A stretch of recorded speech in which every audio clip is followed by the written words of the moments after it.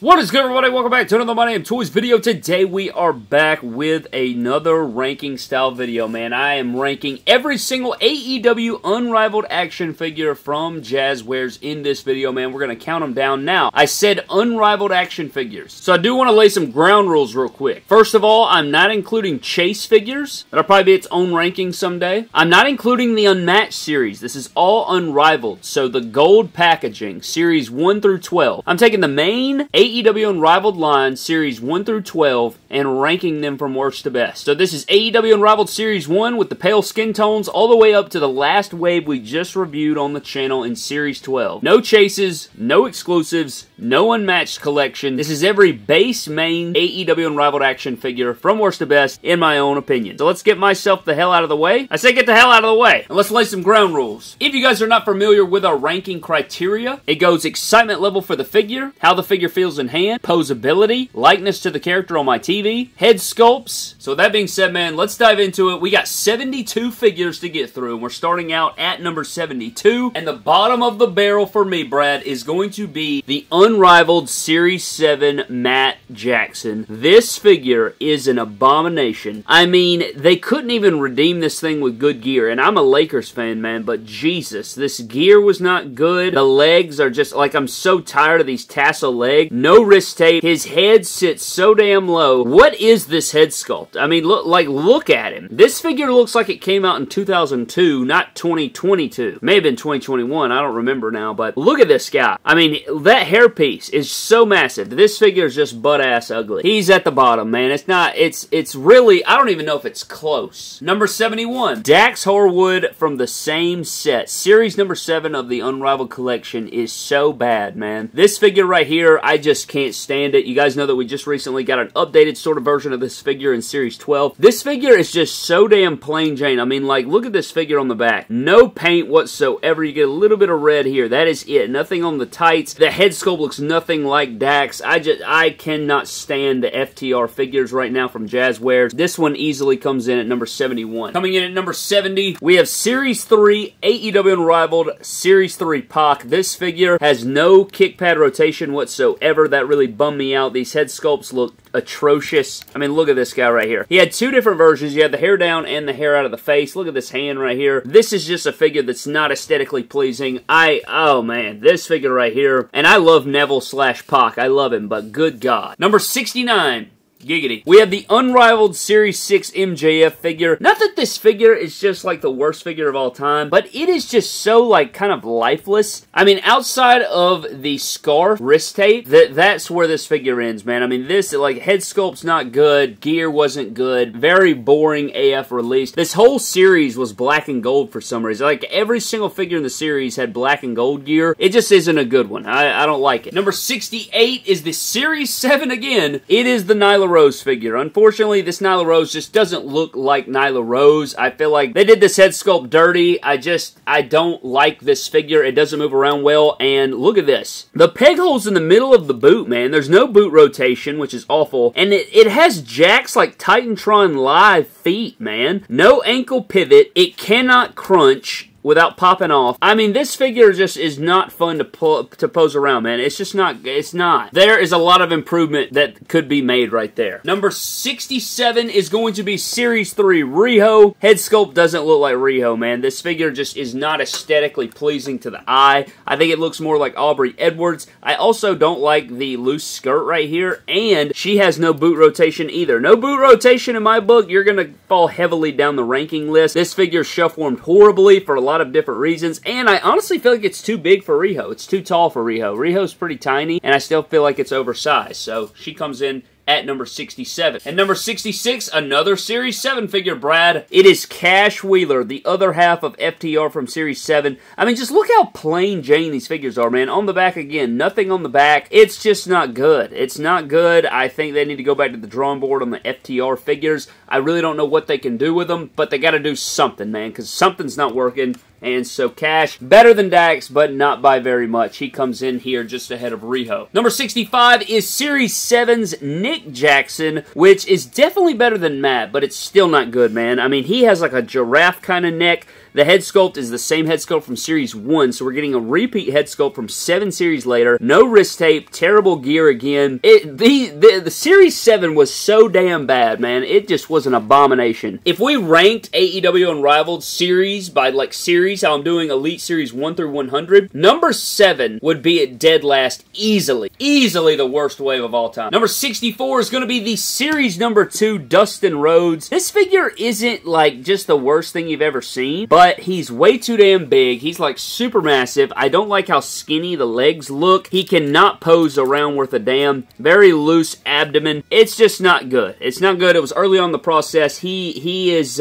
respect the character. Glad that we have a figure of him. I think it's deserving, but this figure doesn't cut it for me, man. There's a lot better figures that AEW has done, and he is not near the top. Number 63 is AEW Unrivaled Series 5, Frankie Kazarian. Very plain Jane figure. One of the, like, shelf-warming Hall of Fame. All these figures you see back here right now, these are all in the AEW shelf-warming Hall of Fame. Not only were the characters probably not the most sought after, the figures were just so plain Jane looking, and this Frankie Kazarian doesn't do it any favors. This body mold, man, I mean, you're looking at Pac, you're looking at Dax, you're looking at MJF, you're looking at Cash. A lot of them have this similar body mold. He also doesn't have kick pad rotation. You're going to find that a lot. Also, the head was oversized. He came with a rubber jacket that you couldn't do nothing with. It's just not the best. Number 62 is going to be Jake Hager from Series number 6. I did fix this figure up. I added open knee pads. I changed out the head sculpt. I did some things to this figure, and it's still just, it was a horrid looking figure, man. A lot of people despise this figure. A lot of people probably have this one at dead last, but I enjoy Jake Hager, and I like some of the unique things they did with this figure, including the Abe Lincoln head sculpt. That's just a joke, but he comes in at this spot. I couldn't put him any higher right there. Also, that hoodie stains the hell out of him, so yeah, that's some points taken off right there. Coming in at 61, we have Lance Archer, man. This Lance Archer figure has a potato dumpling drunk Buddha body. It just looks very odd, and I think I rank this the best figure in the set, but just look at these proportions between the long skinny legs, the dumpling looking torso, the skinny ass arms, the large head. If he didn't have some unique sculpts and look okay and like have a cool aesthetic, at least gear wise and head sculpt wise, he would have been much lower, man. I mean, this whole wave was an abomination, to be honest, and yeah, it's not very good, man. Not very good. He also shelf warms like hell. Coming in at number 60 is the Hikaru Shida figure from Series number 6. This figure is not, like, horrifically bad, but you guys probably just saw right there, she kind of wobbles a little bit here. She also doesn't have lower leg rotation. I also feel like she was too tall, and she got a little bit loose on me. And yeah, I just think that a lot of these earlier figures, like, I mean, we're still facing issues today. Don't get me wrong. There's still issues we face today in the Unrivaled line. AEW action figures have a lot of work to do, but this Hikaru Shida was not one of my favorites so far we've seen, but it is definitely better than the rest of these. At number 59, we have the Unrivaled 10 Taz figure. This figure, it can, like, barely move. It's, like, got a massive rubber bottom piece right here, and I like the head sculpts. I like having, like, different gears and like street gear, guys. You guys know that, and I actually like posing this guy around, but at the same time, man, this is such a plain Jane figure. I mean, he has brown pants and a black long sleeve, and I don't know, man. You can't do much with this guy, so he's coming in at the bottom here at number 59. That's the highest I could put him on. At number 58, we have the Jake Hager from Series number 10. Same series as the Taz figure. I actually like the head sculpt on this guy. They sent me... My figure actually has a backwards arm, if you guys can see that. This is a left arm on the right side here. But I didn't hate this figure. It's just very gigantic. He is so massive. The feet are massive. And I don't hate it, but it's not the most exciting figure ever, man. It's not going to move the needle a whole lot. He comes in here at the number 58 spot. Number 57 is Penelope Ford from Series 11. I just don't think this head sculpt really looks like her. I think this figure could be so much better. Very flat sculpt molds, and I don't know, man. I'm just not a big fan of this figure. I think that there's a lot to be desired here. I think if you repainted the head sculpt and did some stuff, you might be able to fix it, but I'm not even the biggest fan of Penelope Ford here. It wasn't very exciting. I'm going to put her here in my ranking. At number 56, we have the Series 12 Dax Harwood, and it's not that much different, but some of the things they did with this figure is, you know, it beats out these other figures. I'd rather have this figure than the rest of these, and that's kind of where that comes from. You know, which figures, based on the criteria, would I rather have, and this head sculpt's terrible, but the gear's better, the boots look better, he has has white wrist tape, so like it is a little bit better. It's a little bit better than his Series 7, and that gets him up to this point in the countdown. This one might shock some people, I'm not sure, but at number 55, we have the Series 8 Mox figure. This figure, honestly, isn't that bad. It's a repeat head sculpt. It's very plain pants, but like this guy, every time I've owned this figure, like look how loose this ankle is. He is so damn loose that he's just awful. He is just awful to feel in hand, but at least aesthetically, he's not that bad, but you guys can already see him trying to lean over here. He is just not fun, man. He gives me headaches. Yeah, this Mox figure is just atrocious. At 54, we have the Series 12 Cash Wheeler. Very similar to the Series 7, and for the same reasons that Dax is up here, this figure ends up here because he actually has some more paint detail. He's actually got some different stuff going on with him. I like the Series 12 versions better than the Series 7 versions,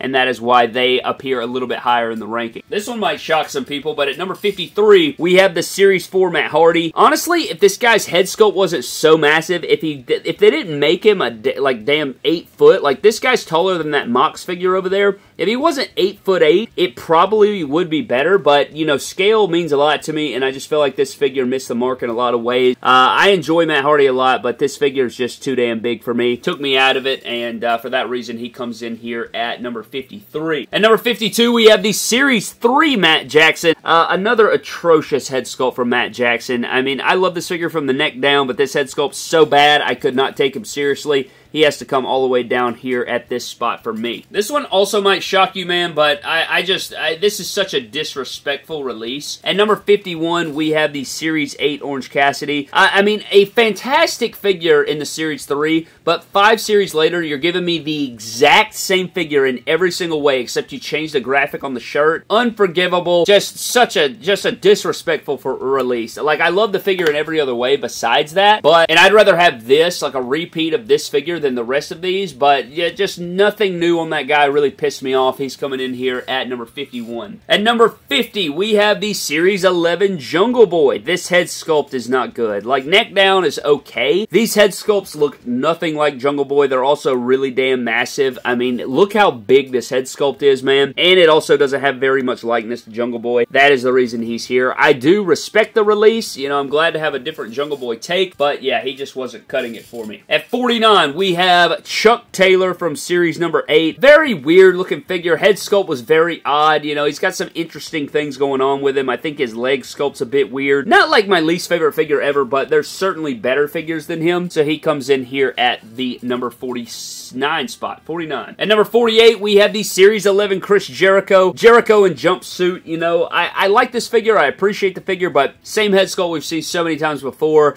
It's basically a Chris Jericho in a jumpsuit. And I mean, it gets him here in this spot, but it's not going to get him much higher here. That is why Chris Jericho comes in at number 48. Number 47 is going to be the Series 9 Christian figure. Very odd looking head sculpts. I hate how tiny and skinny his lower legs, like look how big his thighs are, and they go into these super skinny calves. Just really weird proportions, man. Like super odd looking, and he looked like he was 188 years old. So yeah, I wasn't a fan, man. Not a fan of the Christian figure. Just it's better than the rest, but I still don't care for it that much. Number 46 is going to be the Series 1 Nick Jackson. Yes, the pale skin tones. As bad as the skin tones were in this set, in Series number 1, I'm also not including Series 1B in this. If you guys were wondering, I am not including the repaints of these, only the Series 1. They were the official. As bad as the skin tones were for these, the figures and the set overall was actually pretty damn good, as you guys can see. I would rather have this pale Nick Jackson over the rest of the figures in this set. He also came with a damn good jacket. Number 45 is Chris Statlander from Series number 8. Very solid figure. I enjoy Statlander. I thought this was a solid addition to the female roster for our AEW figures. I enjoyed this figure. I just think there's better figures than hers, unfortunately, so she comes in at the number 45 spot. Number 44, we have another women's talent. It is the Jamie Hayter from Series number 12. We just covered my criteria for this figure, why it came in so low in the ranking. She can barely even move without popping off the top half, but I think the likeness is okay. I like some of the stuff going on with the figure, but unfortunately, she's not going to move much higher than she is. At number 43, we have the Series 4 Ortiz figure. Very unique figure. You know, this was very early on in the Unrivaled scale. You know, he's got the inner circle shirt. Very unique stuff going on with this guy, but I didn't like this rubber thing in the front. It's not a bad figure. I liked all the customization you could do with the guy with the head sculpts and stuff, but he is at number 43. At number 42, we have the Santana from the same set. I always thought the Santana was slightly better. I thought he posed around a little bit better. Again, I like the interchangeable stuff you got going on with these guys, but at the end of the day, I like the Santana just a tiny bit more than the Ortiz. At number 41, we have the Brandy figure from Series number 1. This figure has actually grown on me a whole lot. I struggled to put her here because I think she is damn good, but at the end of the day, I think I'd rather have the figures that are in front of her over her figure, but her figure is actually really damn good. This one's probably the most underrated figure on this entire list. At number 40, we have the Series 2 Hangman figure. Not a bad figure. He had clown feet, right? I like all the different accessories he's got going with him. Like, this figure, it's not that bad, but I did not like the clown feet. I thought that, you know, it's not a bad figure. It's really not. I know a lot of people are going to have this one higher than me, but for me personally, I like other figures on this list more, so for him, he's going there. I really don't have a ton of great reasons for him being that low. At number 39, we have the Jericho from Series number 1. I think this is such a good Jericho. Again, if this wasn't pale skin tone, I mean, how high would he rank? You know, it's a very good figure. I enjoy this figure a lot. And I guess, I mean, technically, I almost rank these guys like they were the 1B figures, kind of. I guess you could say that, but I don't know. I thought Series 1, you know, it's kind of got like a historical context to it now. At number 38, we have the Series 5 Mox figure. Not my favorite head sculpt, but I really loved the yellow camo here. You have yellow, gray, white, and black. It really gives you a lot of depth here. I like this figure. I wish Mox's figure wasn't so damn terrible to pose around and they wouldn't get so loose on you, because his figures aesthetically are really damn nice, but that's about as far as they go, unfortunately.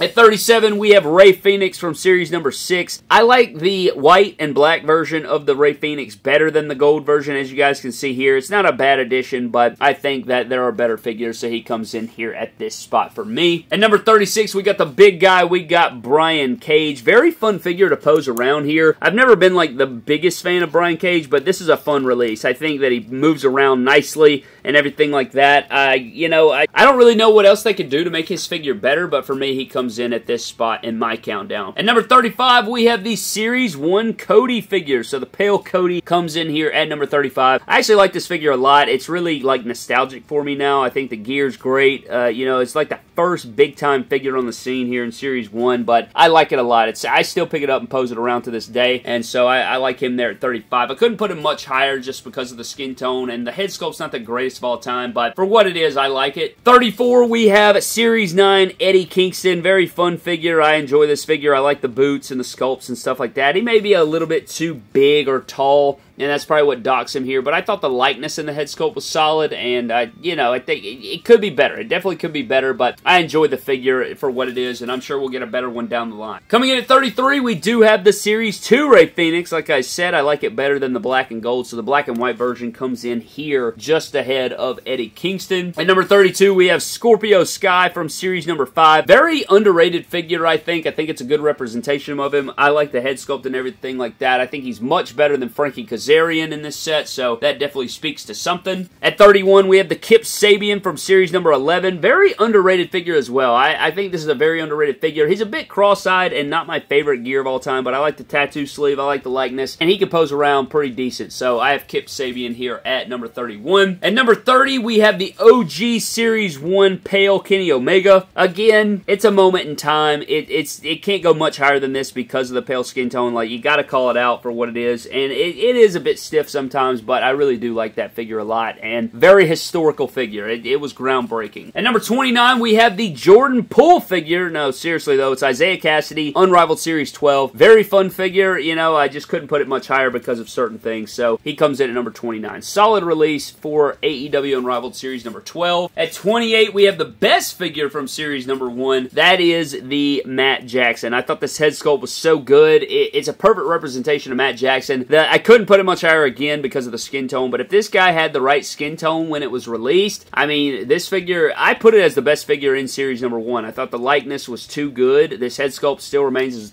probably the best Matt Jackson head sculpt. It definitely has an argument, but yeah, I couldn't put it much higher than number 28 in this countdown. At 27, we have the Series 12 Mox. I like this figure. I know it's not the best, but the legs are tight. I know he has staining issues, but He has all his updates. I like the new leg mold. He doesn't feel like he's gonna, just fall apart in your hands, so that counts for something for me. So Mox comes in at number 27. At number 26, we have the Thunder Rosa from Series number 9. Very good women's figure. Probably the second best female Unrivaled figure you'll see on this list. I love the tattoo detail. I like the head sculpts. I like the black and gold. Very good women's figure here. Number 26 in the countdown. At number 25, we have the Unrivaled Series 4 Cody figure, which is actually, there's only 2 if you don't count the 1B and the chases. There are only 2 Unrivaled Codys from Series 1 through 12. So that, I know we talk about how often we got Cody, and I know you got some unmatched and exclusives, but he only had 2 main Unrivaled line figures, not including chases. Number 24 is the Series 6 Jericho. I actually like this figure a lot. It's not the best ever, but I like the head sculpt. I like the tattoos. I like the black and yellow. Very plain Jane, but I think it screams Chris Jericho. I think it's a good representation of him in figure form. At number 23, we have the other half of the Bucks in Series 3, the Nick Jackson figure. Much better than his brother's head sculpt, and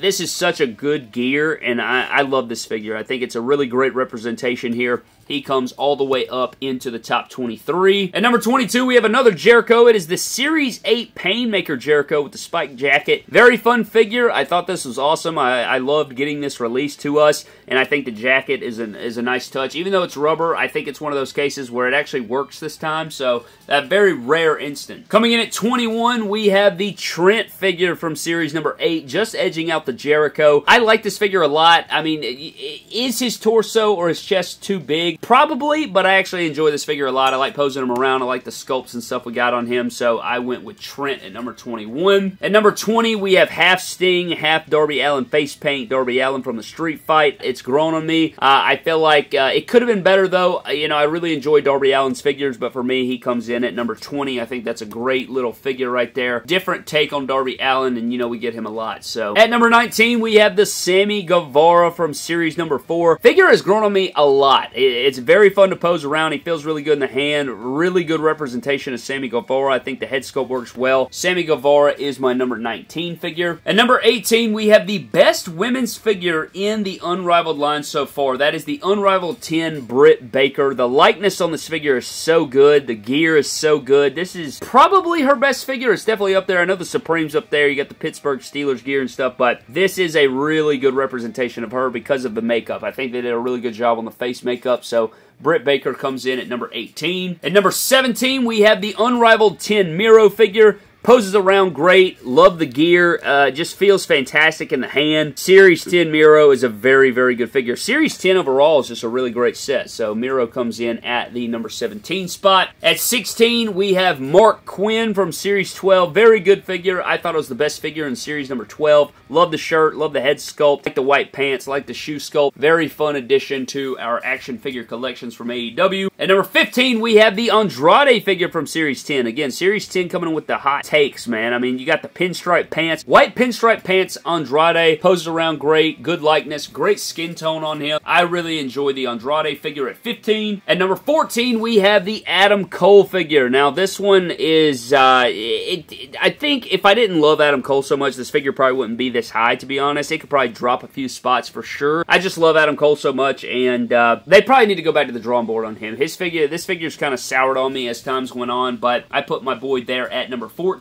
At number 13, we have the Series 6 Pentagon. Very good figure. Just Pentagon is such an action figure, man. Look how toyetic the man is. The black and gold is sick as hell. This guy just looks astounding. Every single Pentagon they release looks good. And what do you expect out of it, man? He's a walking toyetic beast. He comes in at 13. At 12 is another figure that really grew on me as I fixed him up, tightened up some joints, did some different things. Number 12 is the Unrivaled 5 Hangman Page. Very good figure, man. I hated that the belt was loose and the legs were really loose on me, but after I tightened up his legs, after I glued the belt to the crotch, it's become one of my favorite guys to pick up and pose around. Legs, I guess, have gotten a little bit looser over time here, but it's a very fun figure. I think it represents him very well, so I put Hangman at number number 12. Approaching the top 10 very slowly, man. Coming in at number 11. This is as high as this figure could go, and it could have been number 1, but it's just got too many damn problems. That is Luchasaurus. Everybody that follows the channel knows how highly I held this figure. I was so excited for this figure. Probably one of the most hyped I've ever been for a wrestling action figure in my life. Aesthetically, this figure is the best looking action figure AEW's ever done, but in execution, I mean, he refuses to stand. He can barely bend his legs. He doesn't have boot cut. So many things wrong with this figure, man. It is so unfortunate. He looks like Tarzan, but poses like Jane. You know what I'm saying? The old football terminology or analogy right there, man. Sculpt is beautiful. Aesthetic is beautiful.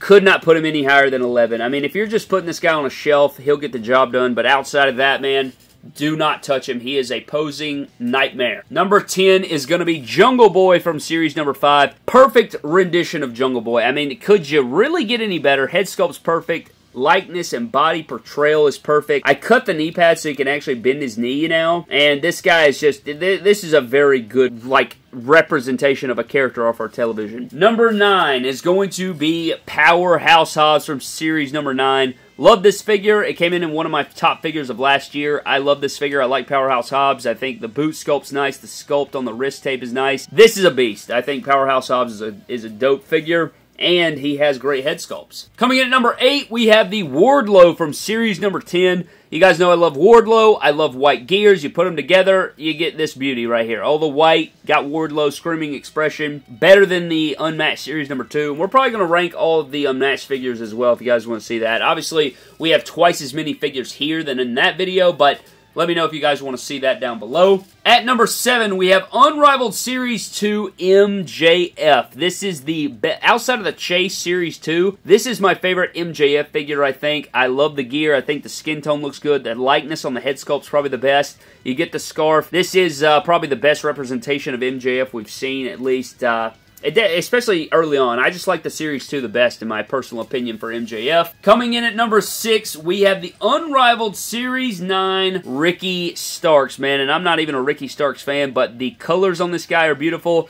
It looks just like the character on my TV. He poses around nice. I like the boots. I like the gear. I like the necklace. This guy's a beast. This Ricky Starks is really damn good, man. If I appreciate your figure and it's of a character I don't really care for, that says a lot about the action figure, man. Coming in at number 5, we have Pentagon from series number 2. Beautiful figure. I mean, again, just like series 6, this figure is so good. The black and white, great contrast. This is probably my, I don't know, the Supreme was so damn good, but this one's really damn good as well. He comes in at number 5. This one might shock some people, but just spare with me. Number 4 is the series 2 Mox figure. This figure is ludicrous, man. This head sculpt is phenomenal. I wish this figure wasn't so damn loose. This is a perfect Jon Moxley figure aesthetically. I love the gray pants. I like all the sculpts. I think the head sculpt's perfection. They made him too tall. I did fix him up, and he's too loose, but he's still such a good representation of Mox. And so he comes in at the number 4 spot. Coming in at number 3 is from Series 3, and it is going to be the Orange Cassidy. This figure has so much innovation in it. I love the hand and pockets feature. I love the likeness of the figure. I think it's a great representation of Orange. Great jacket. Again, the hands in the pockets gimmick. Obviously, him not being able to pose around is definitely a big deal, but I don't think you need it for this specific figure. Now, when we get the next Orange Cassidy, do not do the hands in the pockets gimmick, man. Give us sculpted pants so you can pose around and do the rest of it. But I love this figure when it released. I think it's so great. It's very unique. Groundbreaking technology with that figure. I love it. Coming in at number 2 is the Series 3 Darby Allin figure.